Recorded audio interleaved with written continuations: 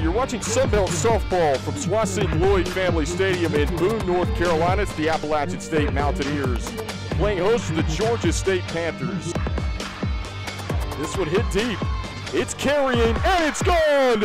A two-run blast for Emily Parrots.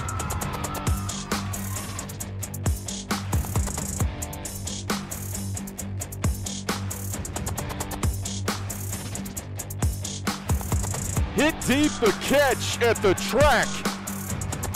And a clash up against the wall for Gabby Parado. And this was popped up, shallow part of the infield, and stretching out is Carrie White.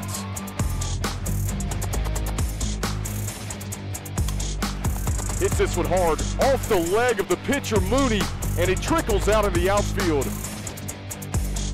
Slaps this one. It gets down in right center field.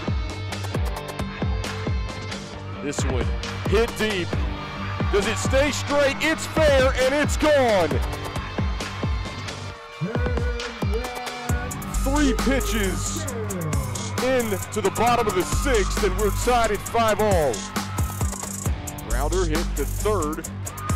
White flips it to Russell, over to Thorpe.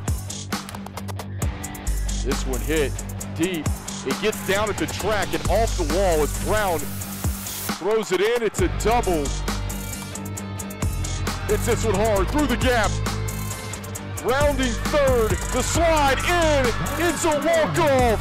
The Mountaineers win their first Sunbelt victory of the 2021 campaign.